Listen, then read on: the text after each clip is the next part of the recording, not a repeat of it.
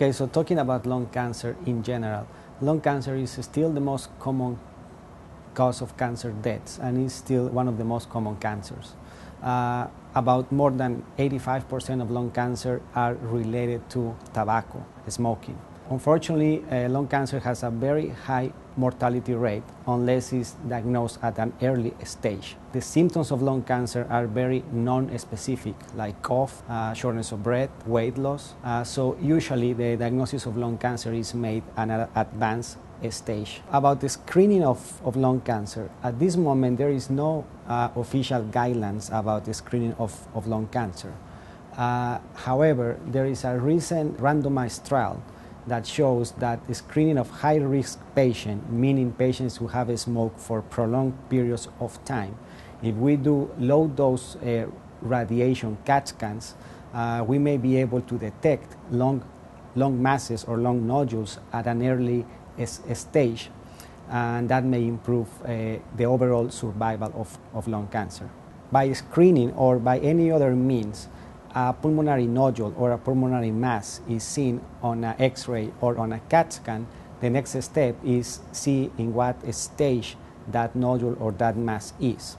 And to do so, there are several ways of doing that. One is surgical and one is by bronchoscopy. When we found a nodule or a mass on a CAT scan, many times the next step is to do a bronchoscopy to take a sample of that nodule to prove that is or that is not cancer.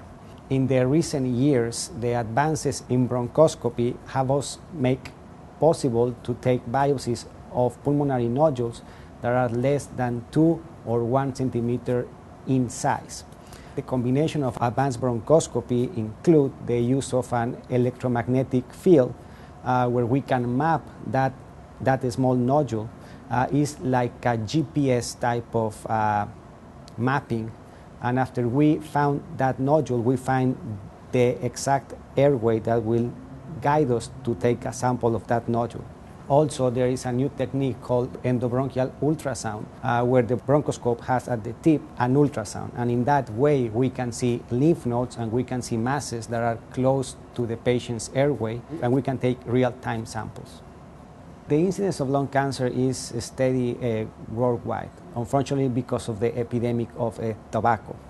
We have patients that come from every part of Latin America, and with the diagnosis of a lung nodule of lung cancer that are here to take biopsies or to receive treatment, or advanced stage of lung cancer that we can use other techniques to have a better quality of life of the patient. So the most important message is do not smoke. In order to prevent lung cancer or many other type of cancers or cardiac problems, the most important single issue that you can do is to not smoke. Don't even start smoking, or if you smoke, stop smoking as soon as possible.